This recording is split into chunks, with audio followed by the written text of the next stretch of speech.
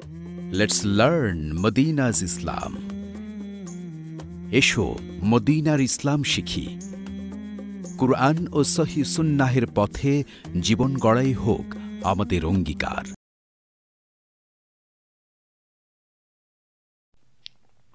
স্বামী এবং স্ত্রীর পরস্পর যে সবচেয়ে বড় একটি হক, যার দ্বারা ভালোবাসার বহিঃপ্রকাশ ঘটে, সেটি হলো মিলন তথা সহবাস।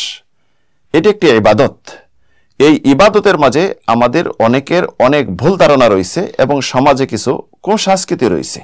আমরা অনেকে মনে করে থাকি সোমবার, বৃহস্পতিবার, মঙ্গলবার বা অমাবস্যা রাত্রিতে এমনইভাবে সূর্য চন্দ্র গ্রহণ হলে এই দিনগুলিতে যদি কেউ সহবাস করে তাহলে অমঙ্গল হয় এবং সন্তান ভালো হয় না। এটি সম্পূর্ণ একটি উদ্ভট ধারণা এবং শরীয়ত বিরোধী একটি ধারণা। একজন স্বামী স্ত্রীর যখন মন চাবে তাদের চাহিদা পূরণ করতে পারবে। যদি স্ত্রী শারীরিক সুস্থ থাকে এবং পবিত্র থাকে, মাসিক ঋতুস্রাব থেকে এবং বাচ্চা প্রসবের পরে যে রক্তস্রাব হয় তা থেকে যদি পবিত্র থাকে এবং যদি রমজান মাসে রোজা অবস্থায় না থাকে তথা ফরজ রোজা অবস্থায় না থাকে, তাহলে যে কোনো সময় যে কোনো মুহূর্তে এই হক আদায় করতে পারেন, স্বামী স্ত্রী তথা সহবাস করতে পারেন, এতে কোনো নিষেধ নেই। তবে অবশ্যই ইবাদতের মাঝে সুন্নত যেটা রয়েছে, এই সুন্নত পালন করা, রাসূল সাল্লাল্লাহু আলাইহি সাল্লামের যে একটি হাদিয়া রয়েছে এটি গ্রহণ করা। যে হাদিসটি ইমাম বুখারী, মুসলিম এবং তিরমিজি, নাসাই, ইবনে মাজাহ, দারমি অসংখ্য হাদিস গ্রন্থে রয়েছে।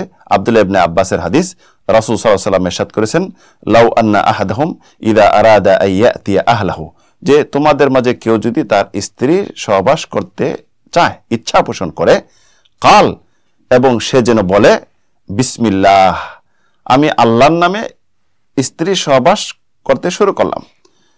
আল্লাহুম্মা জান্নিবনা শাইতান ওয়া জান্নিবিশ শাইতানা মা রাযাকতানা, হে আল্লাহ, আমাদের থেকে শয়তানকে তুমি দূরে রাখো এবং এই সহবাস দ্বারা যদি আমাদের তুমি সন্তান দান করো, সন্তানকেও শয়তান থেকে দূরে রাখো। যদি কেউ এই দোয়াটি পড়ল, ফাইন্নাহু ইয়ুকাদ্দিরা বাইনাহুমা ওয়ালাদুন ফি যালিক লাম ইয়াদুররুহু শাইতানুন আবাদা, আল্লাহ রাব্বুল আলামিন যদি এই সহবাসের দ্বারা সন্তান দান করেন তাহলে শয়তান কখনো ক্ষতি করতে পারবে না, তথা শয়তান এই সহবাসে অংশগ্রহণ করতে পারবে না। এমনকি যখন সন্তান ভূমিষ্ঠ হবে তখন সুন্দরভাবে ভূমিষ্ঠ হবে, আর সন্তান ভূমিষ্ঠ হওয়ার পরে সন্তান প্রতিবন্ধী হবে না, শারীরিক মানসিক সব দিক দিয়ে নিরাপদ হবে এবং শয়তান তাকে প্রভাব ফেলতে পারে না, একজন ভালো মানুষ হয়ে জন্মগ্রহণ করবে।